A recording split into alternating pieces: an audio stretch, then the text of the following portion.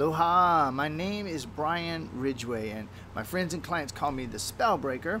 I help people to step into living as the infinite, unlimited being they are. This video today, though, is not about me. I'm just giving a moment of background so you know where I'm coming from as I make this video to tell you about my friend and business mentor, Steve Olsher. I have been involved in business, really self-employed since I was a teenager, and that's been at least 10 or 15 years.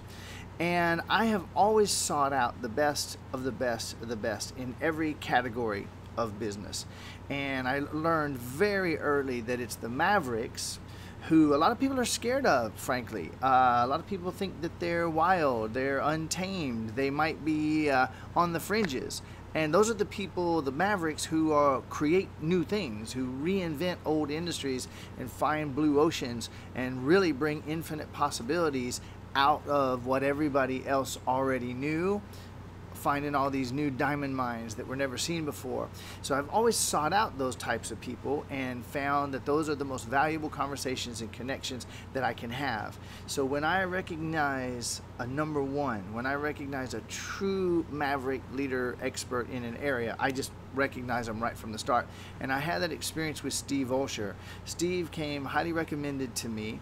I researched the event that he does every few months on podcasting. It's profiting from podcasts, how to step into this entirely new world of opportunity on podcasts. And I also could see that this guy, that's not all he was about.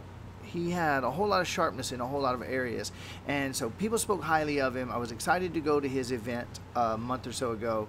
And then at the event, I got a chance to see who he really was, and I got to see his business background, why he's known as the leading expert on business and personal reinvention. And I knew I wanted to talk to the guy. I knew that I wanted to hire him for things outside of podcasting.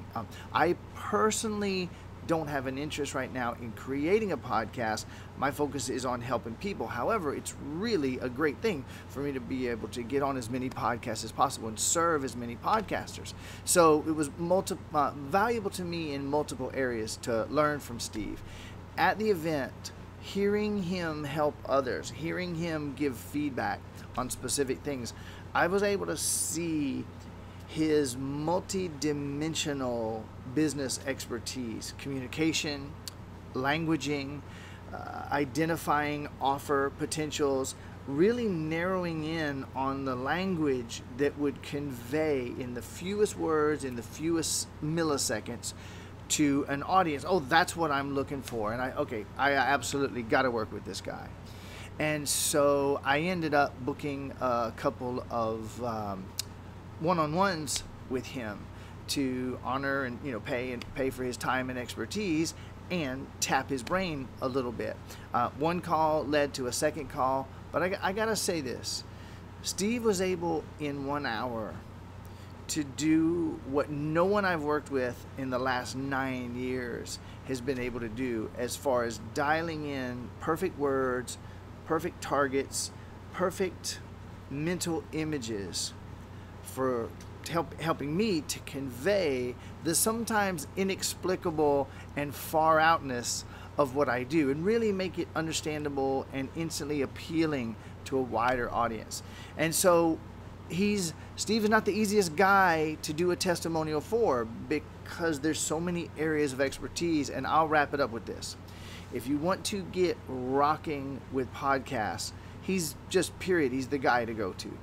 If you want to work with someone who can actually help you to package your business, your concepts, your offerings in the most cohesive, coherent, congruent, simple and clear ways, Steve is probably as good literally as it gets. And I know there's some brilliant marketing minds out there, so I'm putting Steve in the highest company because he's already put himself there.